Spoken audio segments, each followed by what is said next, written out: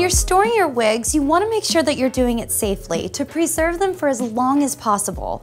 Before you store any wig, you should clean and brush your synthetic wigs with a wide tooth comb and human hair with a paddle brush. Otherwise, it would be like putting away dirty laundry. Over time, your clothes will get even dirtier in a dark closet. So be sure to watch our How to Wash a Wig video for more information on cleaning your pieces. The number one mistake someone can make when storing wigs is to keep them in direct sunlight.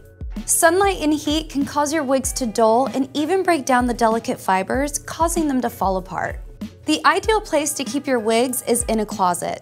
It's a dark, dry place away from children and pets. They'll also be at arm's reach when getting ready for your day.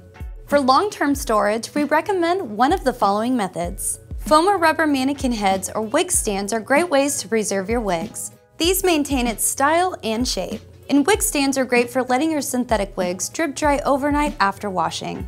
A shoe rack is another great way to store your wigs. Hang one wig on each hook for an easy way to store multiple pieces while saving space. For short-term storage, you can always keep your wig in its box, with tissue paper in the cap to maintain its shape. We don't recommend a wig box for long-term storage, as your wig can cold set in the pattern it lays, giving it box hair. Wig bags are another great method for storage and traveling.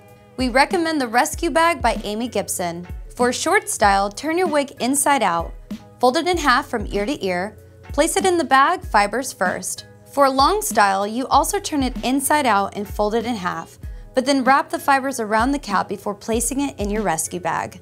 Pull the drawstring, and you're ready to go.